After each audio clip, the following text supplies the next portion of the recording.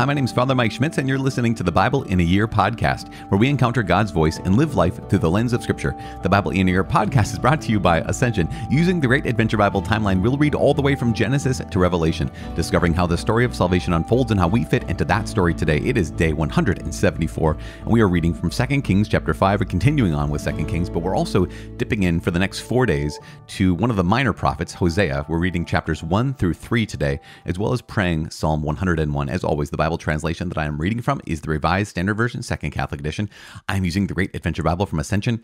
If you want to download your own Bible in a Year reading plan, you can visit ascensionpress.com/Bible in a Year. And if you'd like to subscribe to this podcast, you can click on subscribe. And if you can't, no problem. We'll just move it on because that's how we do it, because it's day 174 and we're reading 2 Kings chapter 5, as well as I said, Hosea is one of the minor prophets. He's one of the 12 minor prophets, but he's not called one of the minor prophets. If you have your Great Adventure Bible, you can see this in one of the footnotes.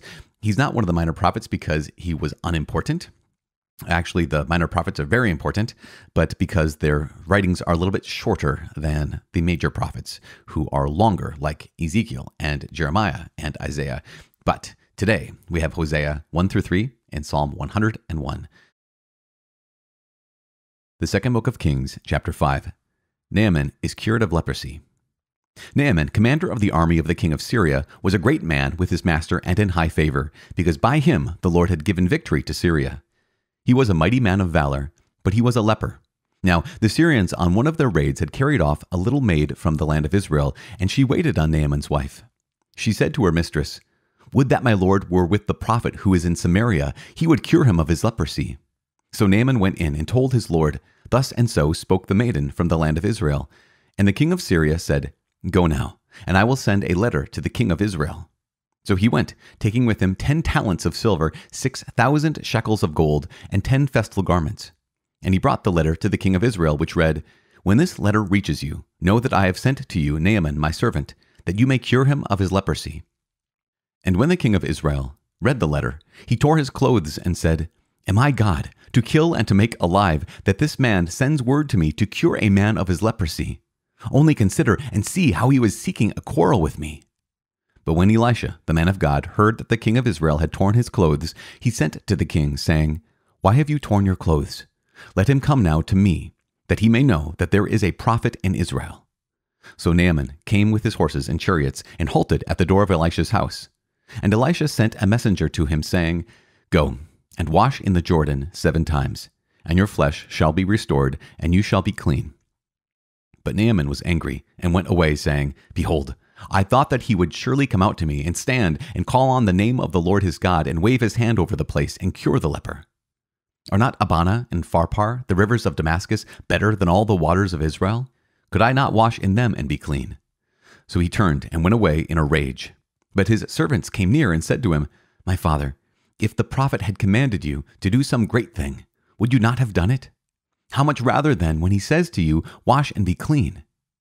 So he went down and dipped himself 7 times in the Jordan according to the word of the man of God, and his flesh was restored like the flesh of a little child, and he was clean. Then he returned to the man of God, he and all his company, and he came and stood before him, and he said, "Behold, I know that there is no God in all the earth but in Israel. So accept now a present from your servant." But he said, "As the Lord lives whom I serve, I will receive none." And he urged him to take it, but he refused. Then Naaman said, "If not, I beg you, let there be given to your servant 2 mules' burden of earth, for henceforth your servant will not offer burnt offering or sacrifice to any god but the Lord. In this matter, may the Lord pardon your servant, when my master goes into the house of Rimmon to worship there, leaning on my arm, and I bow myself in the house of Rimmon. When I bow myself in the house of Rimmon, the Lord pardon your servant in this matter." He said to him, "Go in peace." But when Naaman had gone from him a short distance, Gehazi, the servant of Elisha, the man of God, said, "See, my master has spared this Naaman the Syrian, in not accepting from his hand what he brought. As the Lord lives, I will run after him and get something from him." So Gehazi followed Naaman, and when Naaman saw someone running after him, he alighted from the chariot to meet him and said, "Is all well?" And he said, "All is well. My master has sent me to say, 'There have just now come to me from the hill country of Ephraim 2 young men of the sons of the prophets. Please give them a talent of silver and 2 festal garments.'" And Naaman said, "Be pleased to accept 2 talents. And he urged him, and tied up 2 talents of silver in 2 bags with 2 festal garments, and laid them upon 2 of his servants, and they carried them before Gehazi. And when he came to the hill, he took them from their hand, and put them in the house, and he sent the men away, and they departed. He went in, and stood before his master, and Elisha said to him, Where have you been, Gehazi? And he said, Your servant went nowhere. But he said to him, Did I not go with you in spirit when the man turned from his chariot to meet you? Was it a time to accept money and garments, olive orchards and vineyards, sheep and oxen, men servants and maidservants? Therefore, the leprosy of Naaman shall cling to you and to your descendants forever. So he went out from his presence a leper, as white as snow. The book of Hosea, chapter 1. The word of the Lord that came to Hosea, the son of Beeri, in the days of Uzziah, Jotham, Ahaz, and Hezekiah, kings of Judah, and in the days of Jeroboam, the son of Joash, king of Israel. Hosea marries a harlot and has children. When the Lord first spoke through Hosea, the Lord said to Hosea, Go, take to yourself a wife of harlotry, and have children of harlotry, for the land commits great harlotry by forsaking the Lord. So he went and took Gomer, the daughter of Diblaim, and she conceived and bore him a son. And the Lord said to him, Call his name Jezreel, for yet a little while, and I will punish the house of Jehu for the blood of Jezreel, and I will put an end to the kingdom of the house of Israel. And on that day I will break the bow of Israel in the valley of Jezreel. She conceived again and bore a daughter. And the Lord said to him, Call her name Not Pitied, for I will no more have pity on the house of Israel to forgive them at all. But I will have pity on the house of Judah, and I will deliver them by the Lord their God. I will not deliver them by bow, nor by sword, nor by war, nor by horses, nor by horsemen. When she had weaned, Not Pitied, she conceived and bore a son.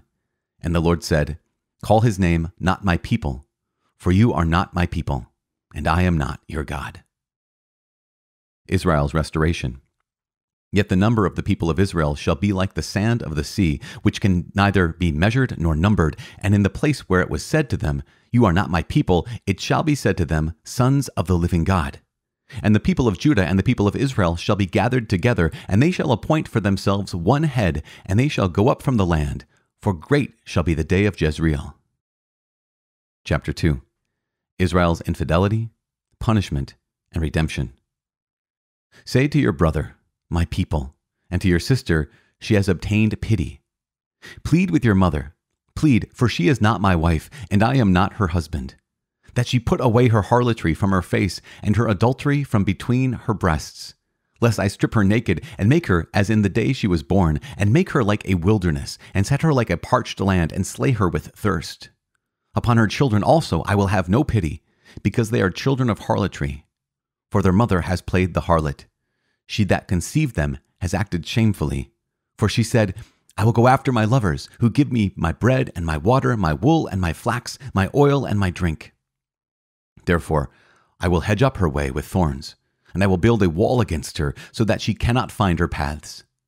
She shall pursue her lovers, but not overtake them. She shall seek them, but shall not find them.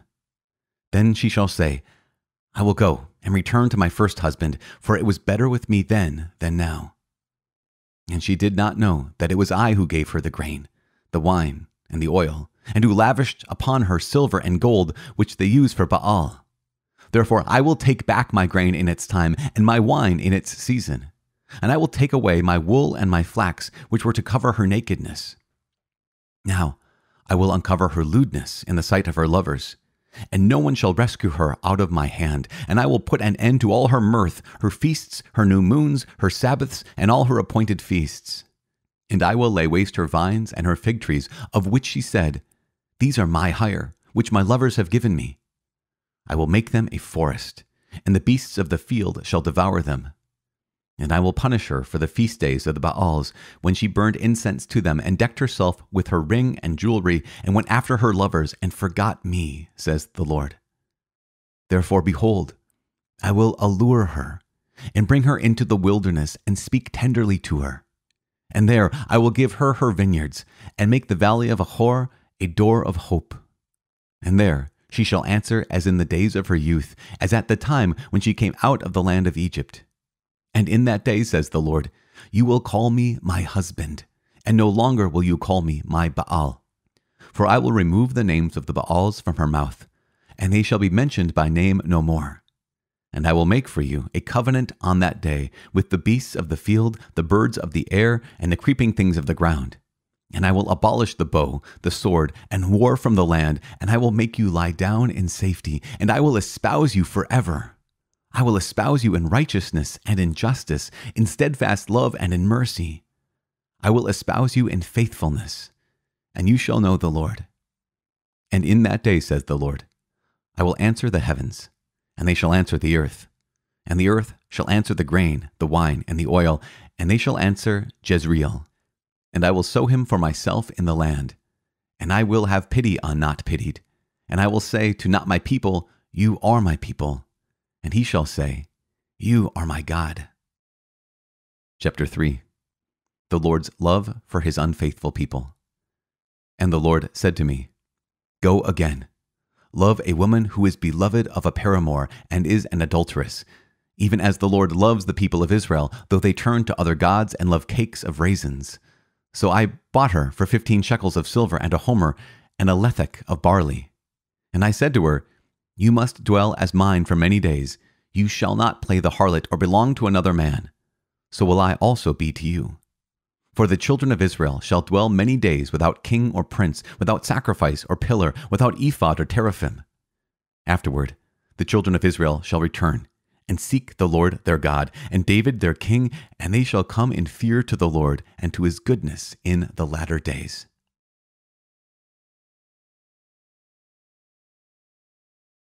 Psalm 101, a sovereign's pledge of integrity and justice, a psalm of David. I will sing of mercy and of justice. To you, O Lord, will I sing. I will give heed to the way that is blameless. Oh, when will you come to me? I will walk with integrity of heart within my house. I will not set before my eyes anything that is base. I hate the work of those who fall away. It shall not cling to me. Perverseness of heart shall be far from me. I will know nothing of evil. Him who slanders his neighbor secretly, I will destroy. The man of haughty looks and arrogant heart, I will not endure. I will look with favor on the faithful in the land, that they may dwell with me. He who walks in the way that is blameless shall minister to me. No man who practices deceit shall dwell in my house, and no man who utters lies shall continue in my presence. Morning by morning I will destroy all the wicked in the land, cutting off all the evildoers from the city of the Lord.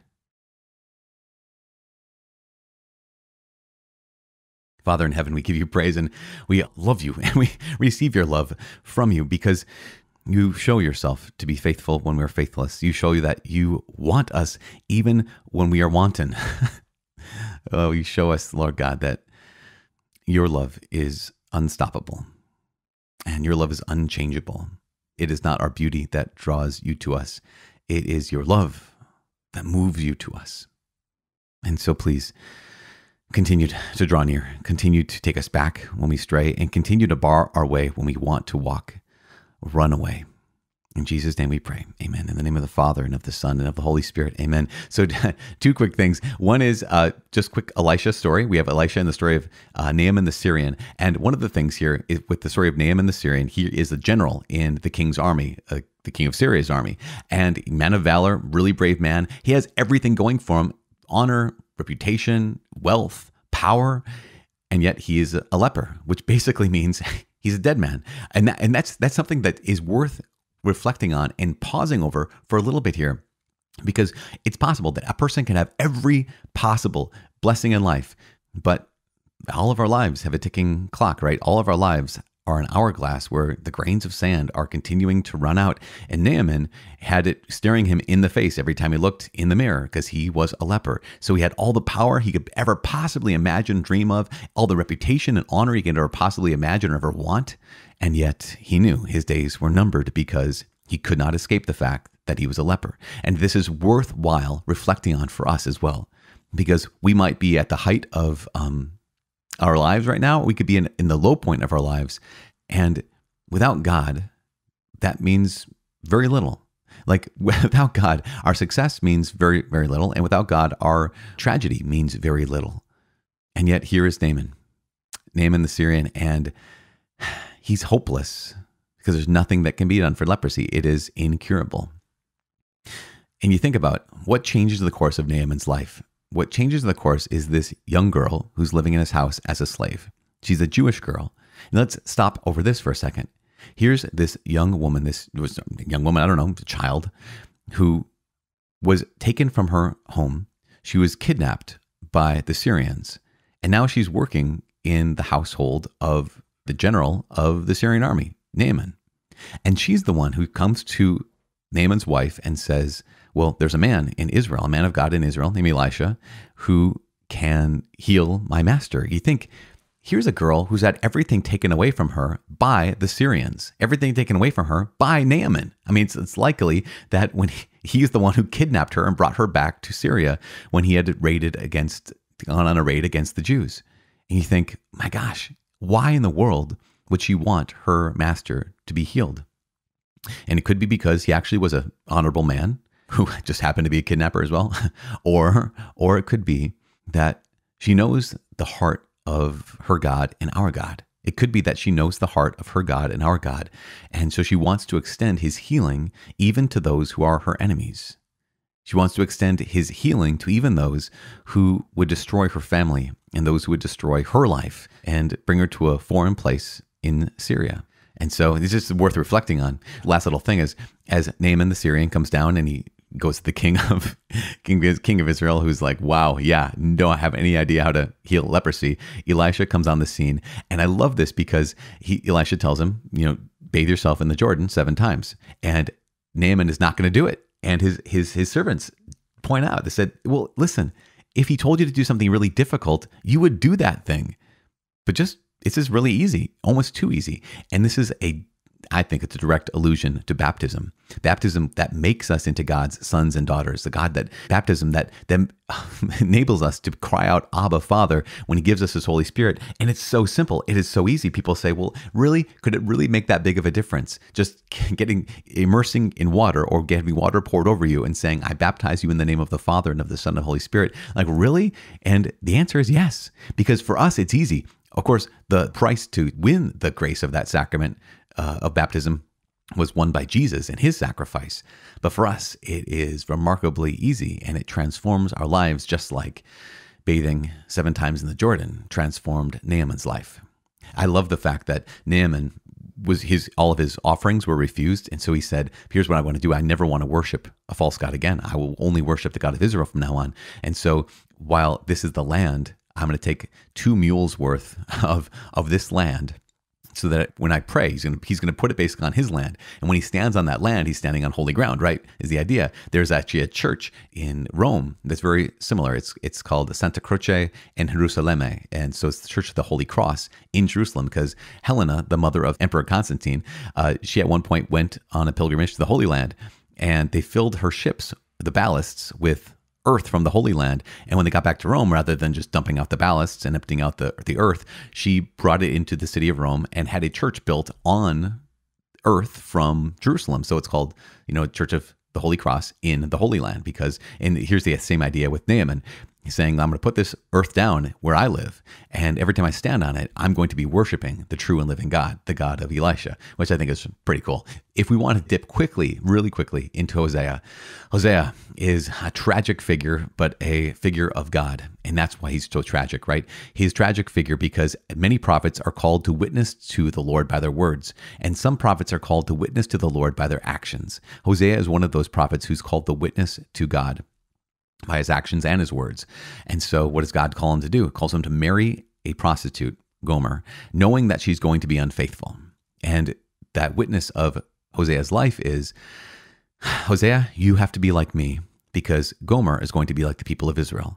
Gomer is going to be like my people, that I give them everything they possibly could want, and they're going to chase after other lovers. They're going to give their hearts to others. And so it's just remarkable, right? Even the names of the second and third children. One is not pitied, and the other is not my people. What's going to happen is here's the the fruit of their marriage is not pitied and not my people.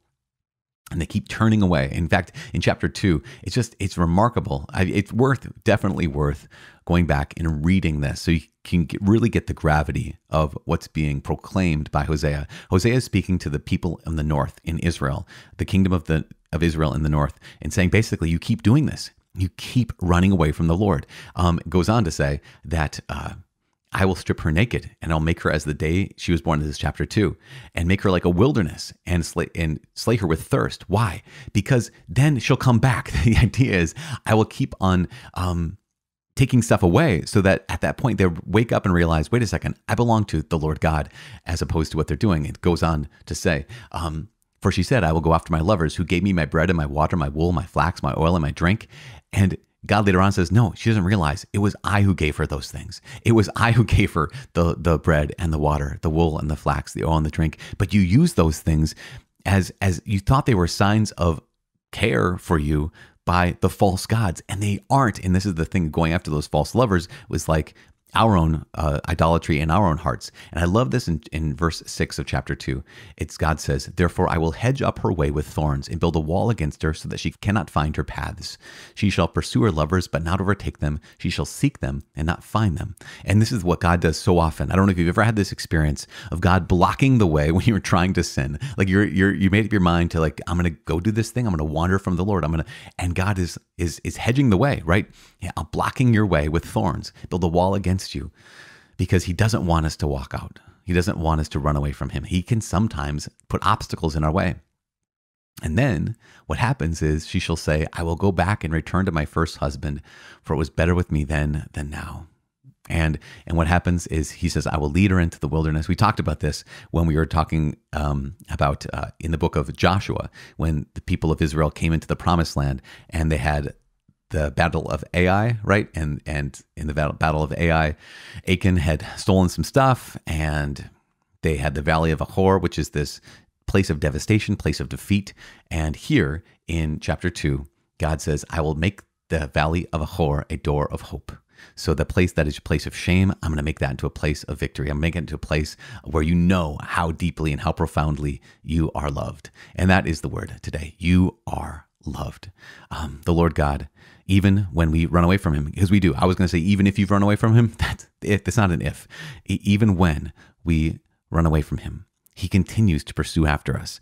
And oftentimes he leads us into the wilderness so that he can speak to us clearly. If you find yourself in a desert, in a wilderness, and to find yourself in a place of real loss, oftentimes that can be God saying, I'm just trying to get your attention, because you've given your heart, you've given your life, you've given yourself to something or someone other than me, the source of your life, the source of yourself, the source of joy and of love. And so come back, come back.